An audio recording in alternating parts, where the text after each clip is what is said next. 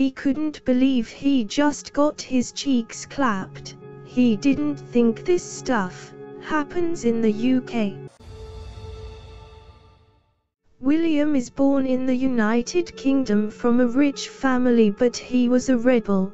William never listened to his father. He went to a private school but always caused trouble and never thought anything bad would happen to him, but boy was he wrong. William got sentenced to 20 years in prison. His first couple of weeks were fine because he was on an induction wing, so William thought prison was so easy and was nothing to be afraid of. Before going to prison, William's father told him to be careful because prison is tough. William told his father this is the UK and nothing will happen to him in prison. Once William got to prison, they moved him into a cell with this big black guy called Colin. Colin was doing 40 years in prison and had a big fat smile on his face when he saw William move in. The first thing Colin said was, "Well, they brought me a supermodel." William didn't know what Colin was talking about because there were no girls in the prison, so William just thought Colin was talking about the female guard that brought him to the cell, but in fact Colin was talking about William. William was a 5'9" male, medium build, and Colin was a big black guy who was 6'1" with muscles. Once William was in the cell, the female officer slammed the door and Colin offered William some noodles and a tuna. William gladly accepted and said thanks. William said, "You are a good guy, Colin. When I first saw you I thought you might try to bust my cheeks." Colin went silent and said, "I will never try to bust your cheeks because you will give it up to me without putting up a fight. Why do you think I gave you the noodles and tuna? I have to look after you because you are my new girlfriend." At that moment William knew he was in trouble because the cell door was locked and there were no guards around to save him. Colin walked towards him and said, "Bend over and give me some chan. William said, "No, leave me alone," as he started to walk back towards the cell door. Colin said, "Don't get me angry, you will not like when I'm angry. Just be a good little woman and give it up." And that's when another guard came to the cell and opened the door. The guard looked into the cell and asked what was going on. Colin said nothing, and that's when William ran out the cell. It was time for social activities and William was safe for now. William ran looking back to see if Colin was chasing him, and that's when he bumped into Joey.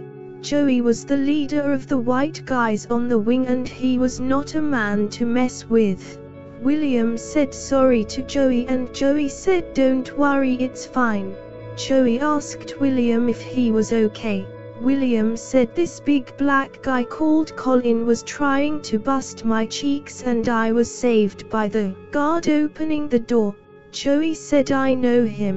Colin the booty bandit. He has busted a few guys' cheeks already, so I will help you and protect you. You will move into my cell with me. You will be safe and no one will be able to hurt you." William said, "Thanks." Joey said, "We will move you into my cell right now." So Joey called two of his white boys and they all went with William to his cell where they saw Colin.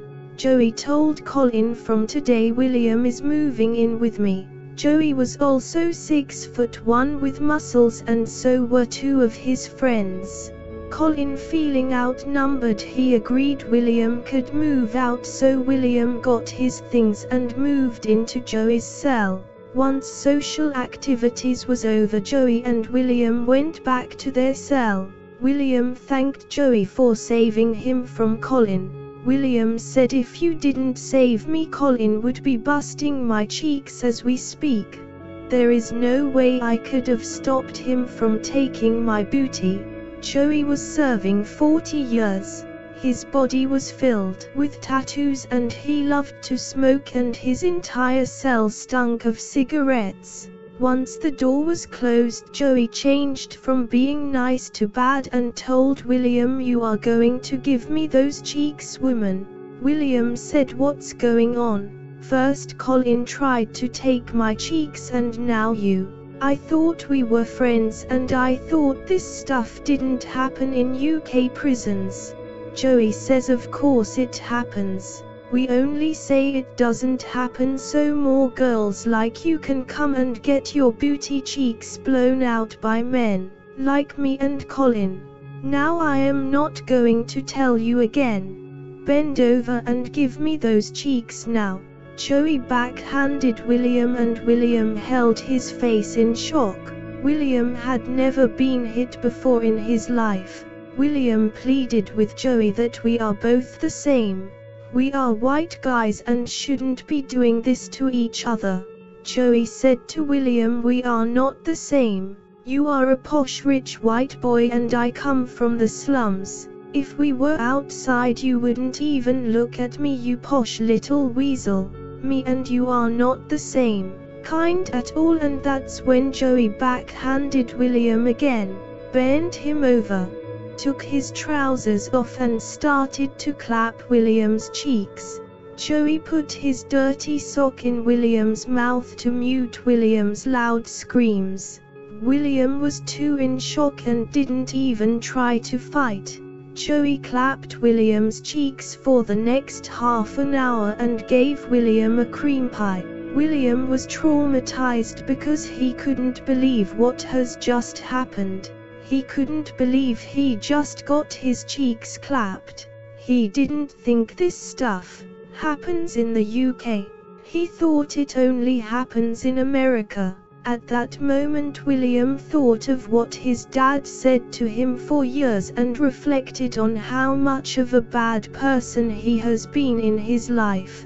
At that moment William wished he listened to his dad and never did anything bad. At that moment William wished he could turn back time and do everything all over again. William came from a good family, went to private school but somehow ended up in prison with scum like Joey. After Joey finished clapping William's cheeks, Joey said, "From now on you are my new girlfriend and you don't talk to any other prisoners unless I say you can. Everywhere I go you follow me. Do I make myself clear?" William said, "Please just leave me," and Joey slapped him and shouted, "You are my woman. When I say jump you say how high. You listen to my every word. Am I clear, rich girl?" William said, "Yes sir," as he held his face in tears. Joey pushed William back onto the bed and proceeded to clap William's cheeks again for the next hour. While William was getting his cheeks clapped out, he thought to himself, "What am I doing here? If only I had just listened to my dad.